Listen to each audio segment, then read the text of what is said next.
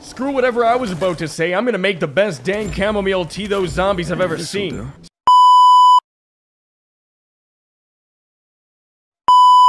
Here. I was skeptical at first, but I realized that this was just a sheer gesture of kindness, friendship, and a genuine care in a dark, unforgiving world. Unfortunately, it's gone flat. And that is an unforgivable action, and so with that I left, and boy was I happy I did. Just look at that hillside view that I fell off immediately into a freezing cold lake.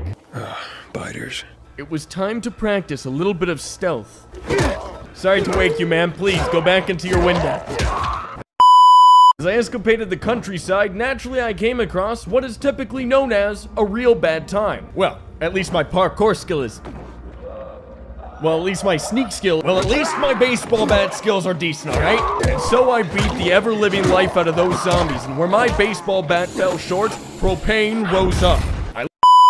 I once again took a moment to appreciate that scenery. My scenery!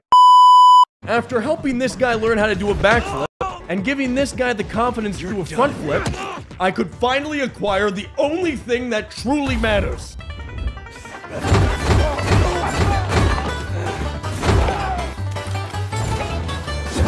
After that fiasco, the thugs weren't all that happy with me. Luckily, I knew the way of the samurai.